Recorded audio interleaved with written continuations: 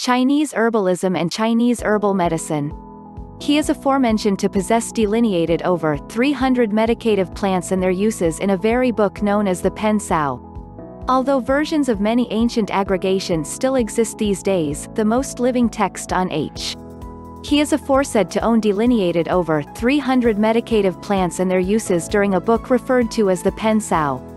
Although versions of many ancient aggregations still exist these days, the most living text on herbalism is that the book by the medical man Li Shih-chen describing nearly a pair of thousands herbs and 10,000 herbal remedies, and written within the 16th century.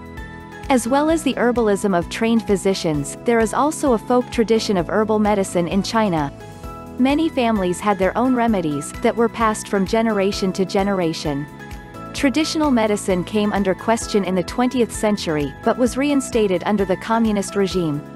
The barefoot doctors within the country districts were skilled in administering flavor or prescriptions, the ingredients of that they had typically gathered and ready themselves.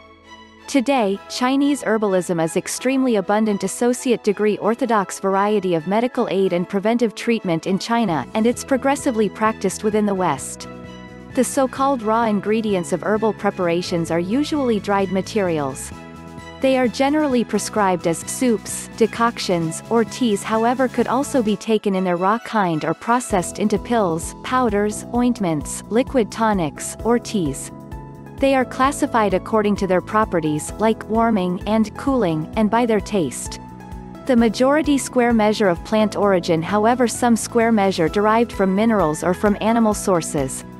Usually the herbs square measure combined into formulas that square measure typically tailored to suit changing circumstances as the client progresses.